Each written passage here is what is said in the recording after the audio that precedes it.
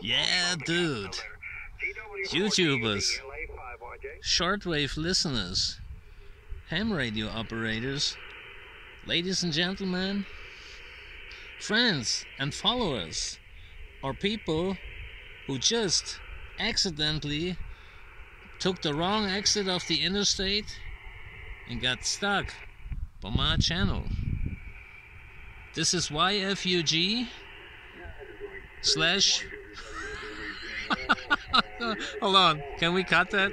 This is your friend Uncle Gunther, DK5ONV, at the shores of the Rhine River. And hey, look what happened. Everything is green and blooming. Look how huge these leaves been growing in the last 4 to 5 days. We had 2 days with a lot of precipitation, rain shower, and then it got colder again, and then we had some snow rain and ice rain, and look how this place, what it turned out to.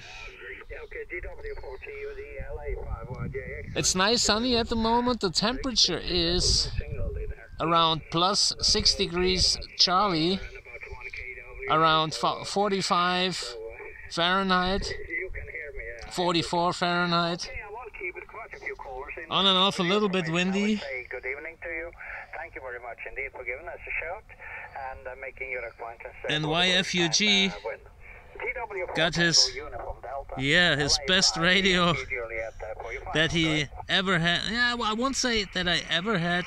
It's my favorite portable radio.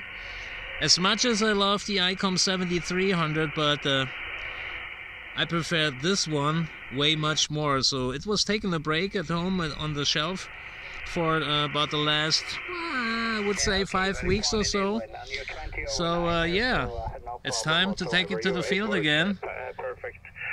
And the audio sound that's coming out of the speaker of the 7200 sounds light years better than the 7300 does. I'm not talking about the receiver. The receiver, I wouldn't say that there's a significant difference.